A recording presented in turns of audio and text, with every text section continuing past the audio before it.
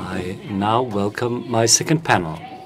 Let me start from the right. Professor Jörg Recher, he's president of the European School of Management and Technology.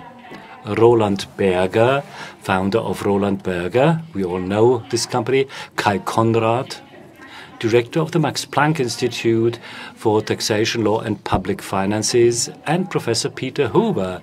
He is from the Federal Constitutional Court. Welcome.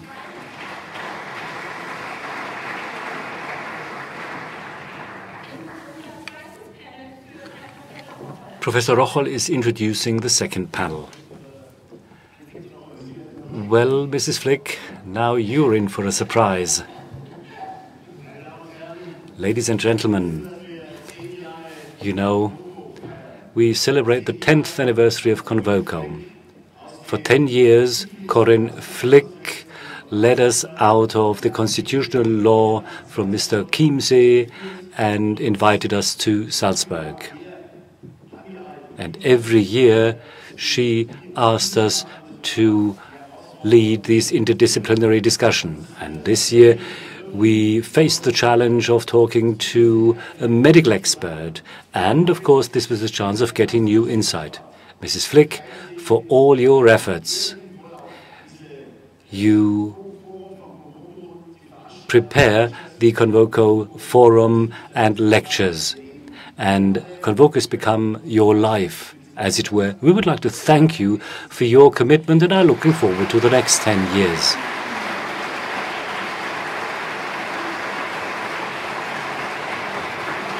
Danke. Oh mein Gott.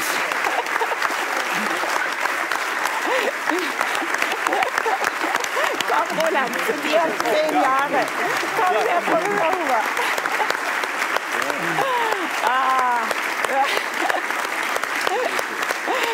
Also,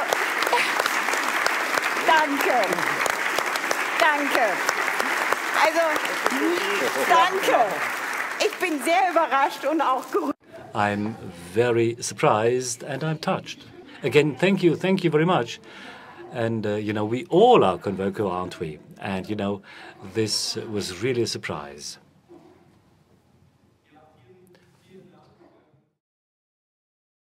Thank you very much. You know, after these justified celebrations, it is very difficult to, you know, move to economics, particularly when thinking about the breadth and width of the discussions which we had over the last 24 hours. Against this backdrop, it is very difficult to justify to the depth of our discussions. Therefore, I'd like to focus on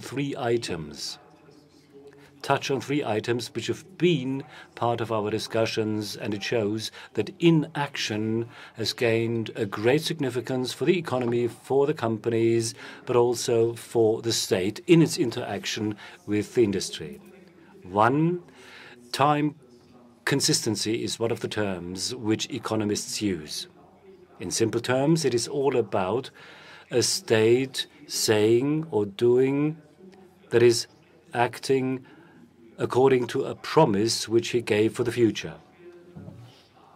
For instance, if I promise legal security or legal safety for a company, then I must guarantee this legal safety the very next day and should not act opportunistically, i.e. a situation which might occur in the future to be used by the state. This refers to investment in oil fields. States, having taken a decision in favor of investment, modify things by simply introducing higher taxes and, you know, skimmed off the higher oil prices. Now, the question is, how can you make sure that in such a situation, i.e., in future, the state will have higher profits? How can you know, companies know that if they know that ex ante that there might be higher taxation later on, how can you avoid companies from making these investments in the first place? So this would an action which would be to the detriment of a state. And there's a similar example from economic sciences. It is the problem or the question of the independence of central banks, because it might be a great temptation for a state to cause a central bank to lower interest rates, to influence exchange rates and manipulate exchange rates in one direction. And of course, under certain circumstances, this might be a benefit or an advantage, but in the long run, it might bring about, say, damage because there might be wrong expectations or other negative repercussions. So this is important because the state has to think about how to avoid action in order to create better conditions in future. And another question, how can you create institutions who avoid acting? One possible solution would be to introduce independent central banks. That's item number one. Item number two, avoiding action might play an important role for companies as well. The financial crisis illustrated this very well. Companies, and this was touched on earlier, in economic terms, companies also caused external effects, that is, affecting others of the public life in a country, including the state. For instance, banks were no longer, or investors were no longer in a position to save one or rescue one or the other bank, and therefore the state has to step in and help out. Other actors were affected by the decisions in the industry, and the result was, and this is what license to operate for companies, this license to operate is no longer granted to the extent it was granted a few years ago. So actions of companies and of a market economy system is considered more critical terms these days than in the past. Question, how can companies, by stepping up their efforts with a view to corporate responsibility and similar aspects, how can these companies make sure that the license to operate is granted to them so that the state and the public extend the trust and the confidence to these companies so that they can do business? And then this is a consequence of the financial crisis. The legislator came up with a few regulatory requirements which are very difficult to understand. There are dozens of regulatory or statutory rules and regulations on a national and international level which try to constrain the operations or the, say, leeway latitude of a company. Now, are all these measures, are all these new rules and regulations go beyond the intended purpose so that we might have a hyperactivity at the end? For instance, just follow a political impulse, follow a public awareness which is not covered by the empirical evidence. And to sum it up in one, for instance, Mr. Huber from Montesquieu mentioned this phrase: if it is not necessary to make a law, then it is necessary not to make a law. So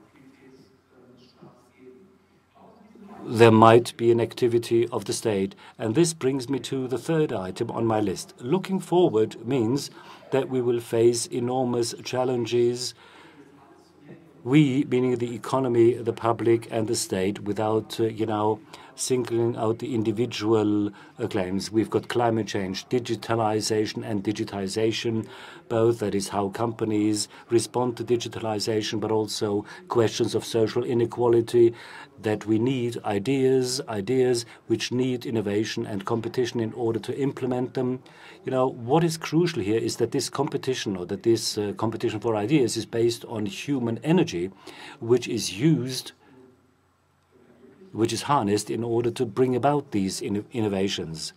And now something else comes on stage, that is, if the state intervenes too much, or if the state takes away too much from the possibilities of a company, this possibility to face the challenges of the future in a good way might fail. So another aspect is that a society must be able to respond fast and flexibly to changes which are not yet known these days, or not all facets of such challenges are known now. And another question, maybe a question for the panel discussion, can be summed up in one phrase or maybe two sub-phrases or sub-sentences. How can the state avoid intervening in the industry or in the financial life too much? And how can companies avoid the state, or how can companies avoid making use or harness the possibilities of the state or of the public too much? Now, who would like to answer the last question? Well, Mr. Conrad just complained a bit about the situation in Germany and the protection of fundamental rights now. The protection of fundamental rights is also implying the freedom of the state and the intervention of the state in order to guarantee the freedom. There are a whole range of decisions. Wolfgang Schön mentioned the fiscal law and taxation. And of course, you have also mentioned the importance to protect trust. An impact for the future has been on our agenda all the whole day. So there where companies, private persons, life insurance companies, and others, utilities, companies that spend money on atomic power plants, there are proven mechanisms in order to guarantee trust and in order to avoid excessive state intervention. I think we have a number of traditional instruments and tools that help us. This is not a lump sum answer, but it would be an insinuation of tools that could be used. Ja, wenn ich was sagen darf zu dem Thema, ich denke. If I may, reasonable business needs legal protection. On the other hand, business is to serve society. In other words, the citizens need goods and services at the best possible price and for the best possible benefit. Now, as we have learned, a market economy is the best way to guarantee that citizens enjoy the best products and services. However, market economy does not mean a laissez-faire approach, i.e., you need societal intervention, but you need the framework conditions of the free market. Now, the abuse of power would be a topic we have to tackle here, i.e., the prevention of monopolies, for example, antitrust laws, and similar procedures to guarantee the competition are needed. And then, of course, we have to deal with distribution. We have to make sure that the market economy, the economic form we have chosen, is being accepted by the citizens, by society, which means that there should not be major differences in terms of income, salaries, wealth. And there is a third dimension I see, and that's technological progress. Because the explosion of wealth, I might want to call it, i.e. what we have seen in the last 250 years. In 1750, the gross domestic product was the same all over the world. Wealth was equally distributed, and we were dealing with societies without technical and technological progress then. Since there has been technological progress, the situation has changed dramatically. The quality of products has improved considerably. Prices have dropped, and the possibilities to spread the wealth and the economic benefit has changed too. We had different trends, so to speak. First, the development in the United Kingdom, then on the European continent, then in the United States of America. And there have been attempts, time and again, to limit competition by, for example, introducing a planned economy system. But all these attempts have failed because in these alternative systems, the scientific progress was hampered, and a scientific progress had been needed in order to achieve technological progress and in order to enhance the productivity and in order to increase the incomes of people. And that's what we see all over the world today. Look at the differences, different incomes, different salary levels in different economies of the world. China, now here or there, the industrial age began in 1950 in Europe. The industrial age started 200 years earlier, which means that the income per capita in China is about 1/5 of what people earn in Europe. It has become evident that companies that can do business freely and respect the morals and the values of a society will benefit most in a market economy in the long run and contribute as much as possible to the economic wealth of the citizens of a country. Which is why it's very important to have a public order, a state guarantee, and a framework to ensure competition. But then you also have to have rules for the competition in order to avoid the abuse from power happening. Laws won't help us. I mean, they do help, but they are not the only ingredient. You also need ethics. You need responsibility and values.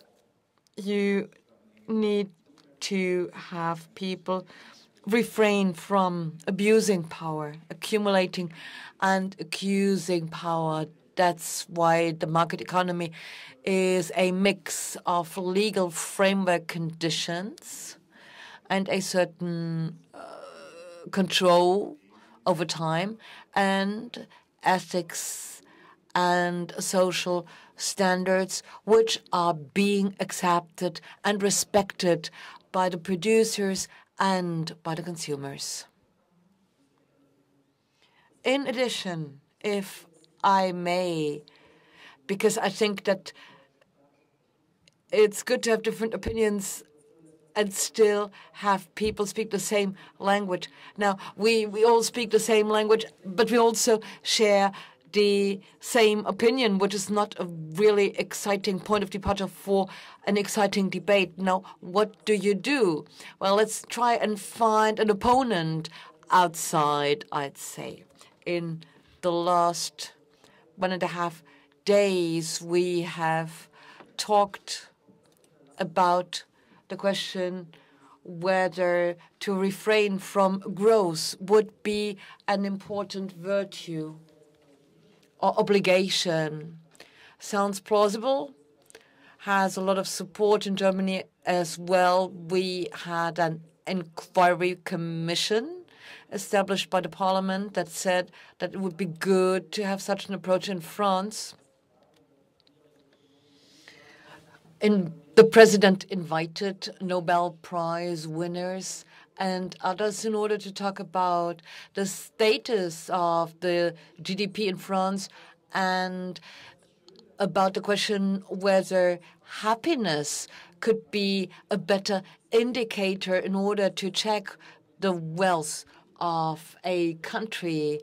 I mean, of course, you can do quite a bit if you go and focus on happiness. You might also have drugs involved and media. I mean, there are a number of indicators you may push, and there are different trends. There's also Mr. Miegel's book about this topic. So there is the opponent out there who has a different opinion from us. But this is not a good idea if you want to go for inaction. In his introduction, Mr.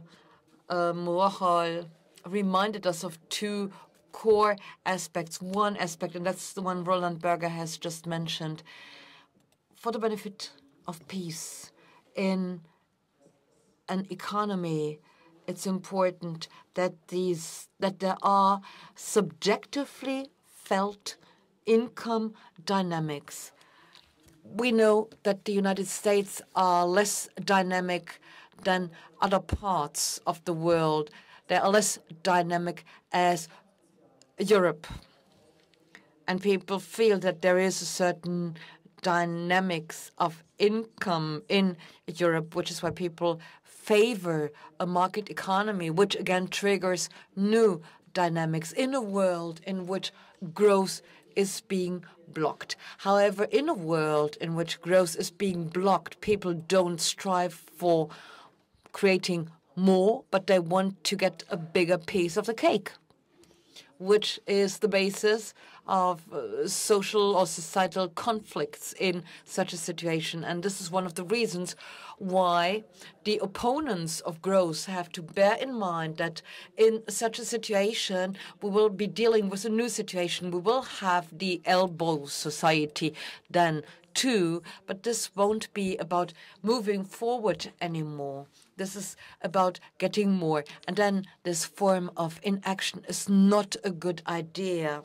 And that gets me to Thomas Schellinger, the Nobel Prize winner, who has developed the game theory and the balance of horror. However, he did not talk about it. Mr. Baumann was the one who talked about war and peace. He talked about the climate, and he said that the climate challenge we are meeting in the world cannot be denied. He said it's there, it's big, and anyway, we are dealing with major challenges, and the only possibility to deal with these challenges is by doing three things. A society needs to meet the technological challenges by adopting or embracing technological progress. B, we need smart people who are capable of implementing this technology, of applying it.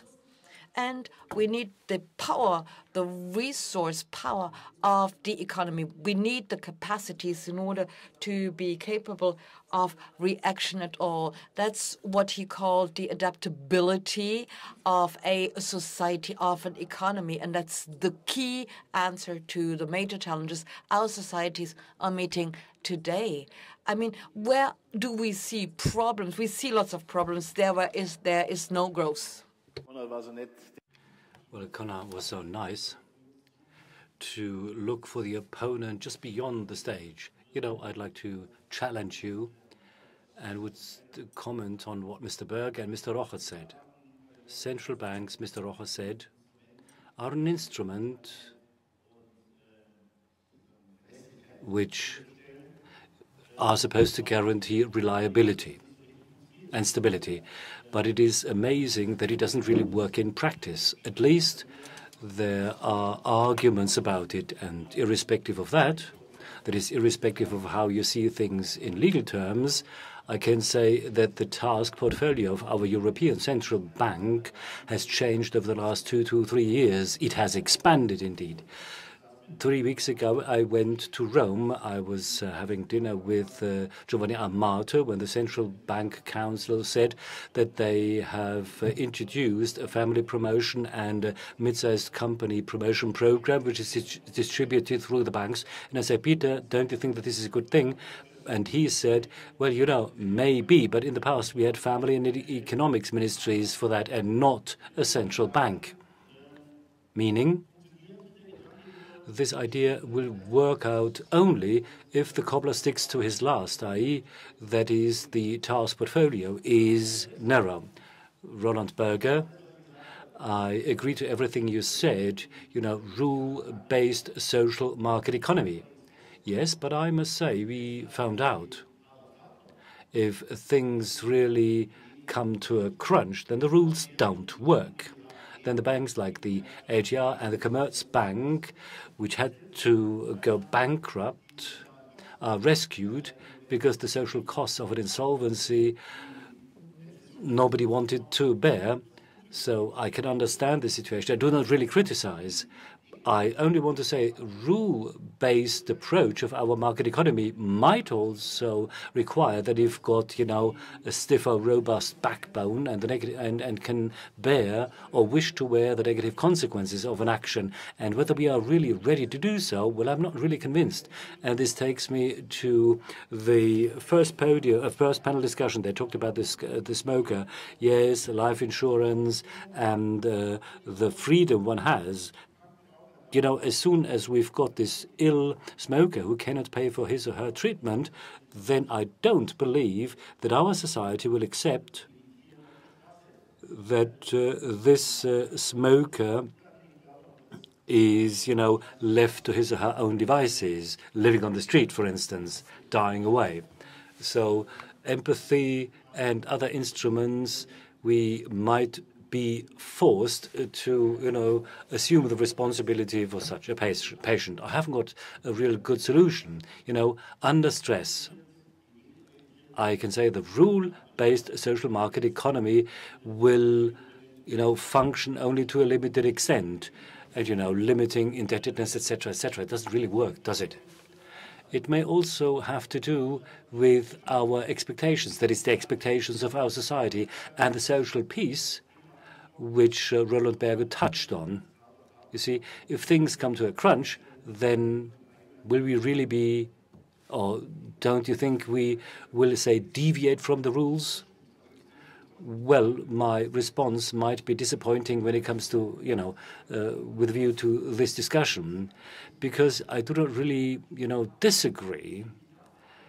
I mentioned this. I was talking about the situation before the financial crisis.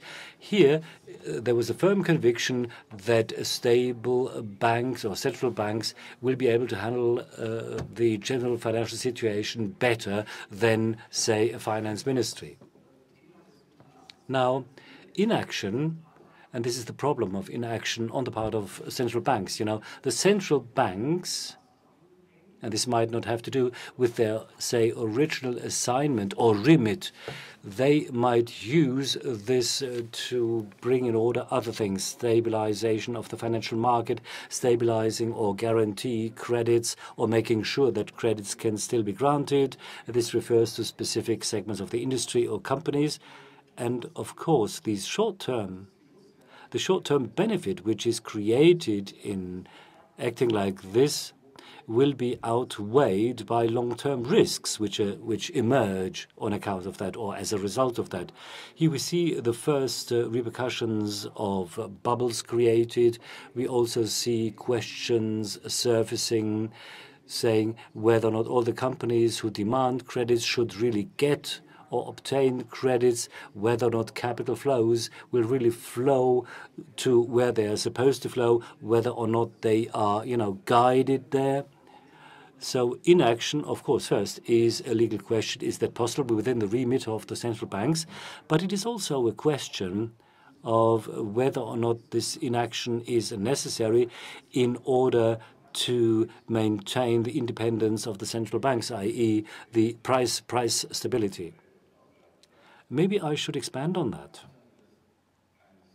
The fact that a central bank is responsible for price stability only or primarily for price stability, well, this is a heritage of the German Bundesbank, which, fortunately enough,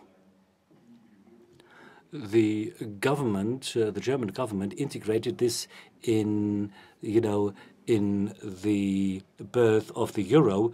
The Bank of the States of America or the British Central Bank, they handle things in a different way. It is all about functioning growth and the distribution of growth to make sure that there is employment. There are different alternatives, various alternatives.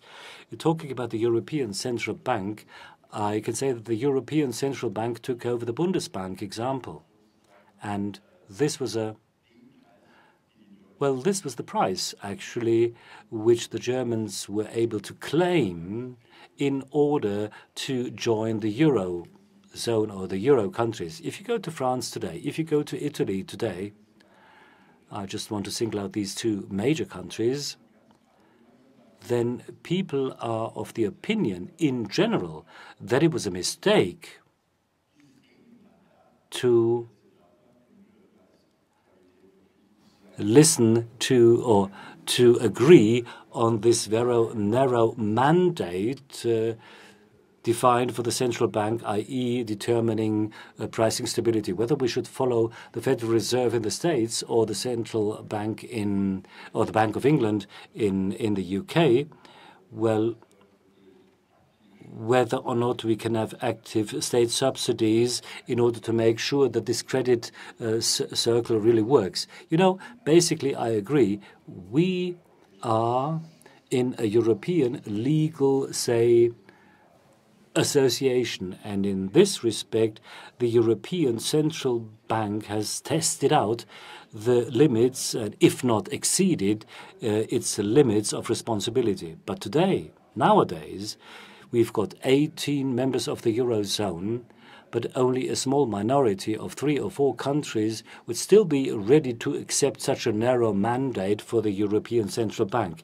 In other words, to sign a Maastricht treaty, which is the basis for this European constitution. So this is the real controversy within the Eurozone, relating to growth, relating to stability, relating to employment and the distribution of employment. The figures: Spain 26–27% unemployment, of those 52 to 56% of young unemployed.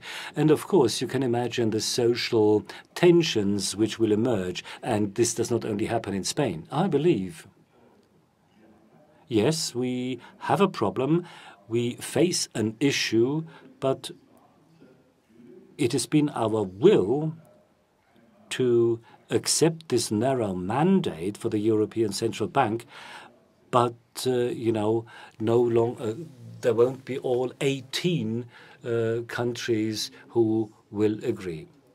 Yes, I think the founding countries of the Eurozone really did well by founding the European Central Bank, particularly when looking at the interest rates in the first few months or years. This refers to the windfall profits. This refers to credits to or finances to companies. I must say that this was a golden age, so to speak. All the things that have happened there were good. And then at the time, the states favored this model, and over the years they harnessed and reaped the benefits, fully reaped the benefits of this system.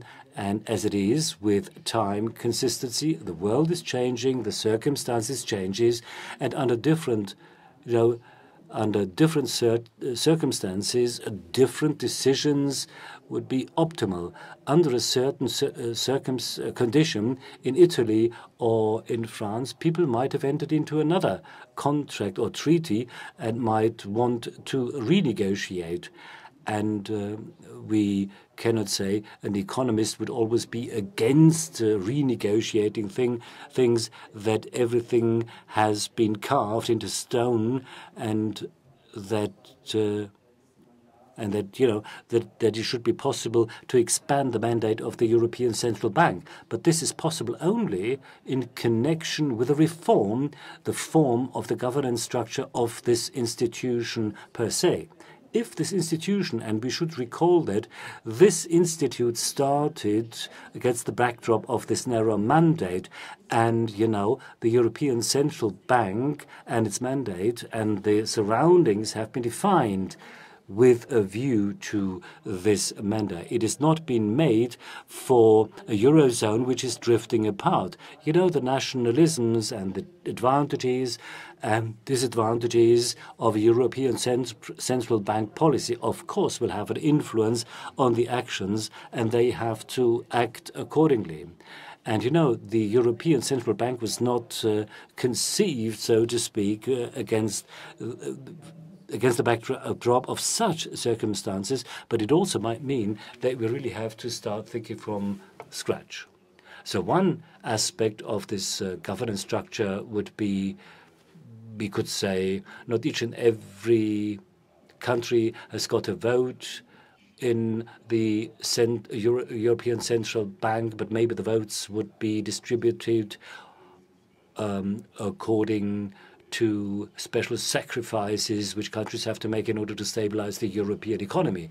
Well, then you also have to make sure that the country which pays most will or has a different, say, weight when voting. Now, I'm sorry, I don't really want to discuss the European Central Bank alone. I'm sorry. I just wanted to single this out as an example of many, i.e., our ideas of a rule-based market economy in which we have, say, entrepreneurs taking their decisions. Such a system will reach its limits when things come to a crunch. And we were talking about values and morals, and that we would resort to them, or we should resort to them at least. I understand that. But I ask myself, I wonder whether in a society, and this refers to the presentation which we heard, a lecture which we heard, a society which pluralizes, so which fragments more and more, whether team building, which our speaker was talking about, become more and more difficult because the society hasn't got the coherence or continuity that it had in the past. Whether you really can trust in that as kind of wishful thinking, nice, but somebody said you don't, or one doesn't do something like this. This might be one of the rules. So my impression when looking at the reality is that whatever you do not do, those aspects, those things become fewer and fewer. You see, we, the legal experts, if we cannot agree on anything, then we agree on the rule. I think you touched on a crucial aspect, whether or not the state should help with finances and funds, should help companies which are in the doldrums with finances and,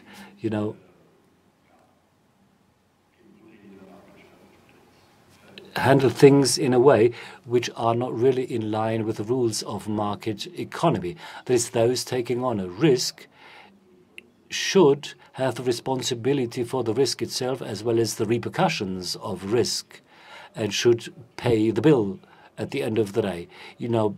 Rescuing banks in Germany, and you mentioned 2 banks. Of course, there were others who also got mank, some of the Landesbanks in Germany.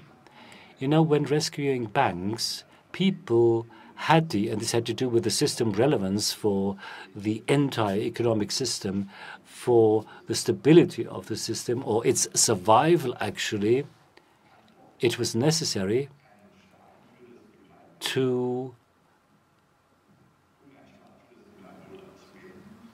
prevent damage to the entire society, risk and responsibility for the risk. So these two entities had to be split off, so to speak. You had to deviate from this approach. Moral hazard. Of course, we faced this issue there. Of course, shareholders or privileged creditors of banks were rescued. They were able to rescue their property, although the banks themselves didn't stand a chance to survive. You know, in a market economy, well, we should not have such a situation frequently, because this kind of system would lose its acceptance in the society. Well, usually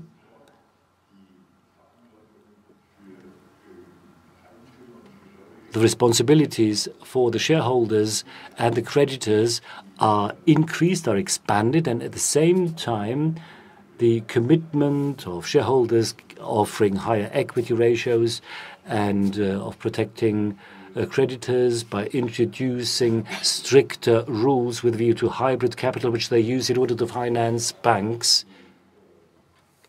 will or should be expanded so that at the end of the day, the profitability, i.e. earning money, on the part of the states is made more difficult. So you want to learn from the banking crisis, simply saying that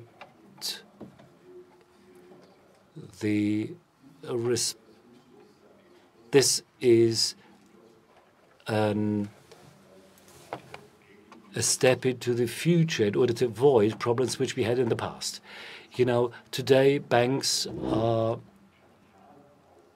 paid by funds which build up money or provide money in order to rescue banks in the future. I can say that a learning process is taking place, which is very slow according to the European way of handling things, particularly if all the 18 Eurozone countries have to agree on one approach. But what I want to say is that it will always be like this, and I think this is good. The state has the remit and has the task to avoid damage to the entire society because of an infringement of rules on the part of a company, and then continue. I would like to come back to the debate we have just had, because here again we are dealing with the consistency of time. When I said 10 years ago that if there are problems within the banking sector, I will not help, which was not consistent, because I never thought what would happen if I would not help. Because I thought that even without any intervention from my side, everything would be solved. But we also have to see the German debate about the pension scheme. 10 years ago, a number of reforms were undertaken, and they were based on a very clear assumptions on the reserves which would build up in the pension system, and which would mean that there would be enough money eventually to pay for the pensions. However, the development has been a different one, and there is some money in the system which is being given away as gifts. Now here, Coriot is certainly right to complain about the lack of protection for the fundamental rights. If the pensions were truly owned by the citizens insured and not by the state, there'd be less gifts, I think. But isn't this the case? I thought that my entitlement, my pension payment entitlement is my property. Yes and no, but the amounts and the conditions differ, and the legislator can actually intervene the way he wants to intervene. A lack of consistency. Maybe we should come back to this particular aspect. Now, this seems to be an important dimension of the whole debate. But we don't have to talk about finance only. We could also talk about ourselves. I used to be a smoker. And what actually kept me from quitting, was the idea I had in mind with respect to tomorrow, because I was sure that I would start smoking again tomorrow after giving it up today. I mean, this is once again a lack of consistency. I mean, my conclusion was that I would smoke tomorrow, even if I stop smoking today. But the question is actually, why should I smoke tomorrow if I give up smoking today? Now, the decisions we take are based on assumptions, but these assumptions, these foundations, so to speak, of our decisions change. The overall conditions change, and they are being modified. And of course, we must not necessarily assume that what we deem to be the optimum situation tomorrow will be the situation tomorrow. I thought that I should not smoke tomorrow and give it up today. I thought, however, that I would not be capable of not smoking. I mean, eventually I quit, but for different reasons. And this was 10 or 12 years ago. But I can also tell you why I don't start smoking again today. And that's the idea that a clock has ticked for 12 years. All these days I did not smoke. Now, the moment I will smoke again, the clock will jump back to 0. Right, that's interesting. You need strategies in order to learn the discipline of timing. That's also in the case of psychology. You might know the marshmallow example. Kids are being sent to a room full of marshmallows, and the children are told, just wait 3 minutes, I will be back in 3 minutes, and you will get a second marshmallow. And then the kids are being observed. And most of the kids take a marshmallow and eat it nevertheless, and the others who don't try to play a kind of hide-and-seek situation. They hide under the table, they close their eyes in order to overcome the time it takes until the educator is back in the room. And kids who learn these strategies are more successful as adults. That's what we know. So in order to achieve a long-term goal, you have to refrain from doing things in your immediate future. Mrs. Flick says, well, I'm sorry, we have to stop here. And I have to say so consciously because I think we want to have a drink, something to eat. I would like to thank the panel. I want to thank you, and I hope all of us enjoyed these discussions. Thank you very much, and hopefully see you soon.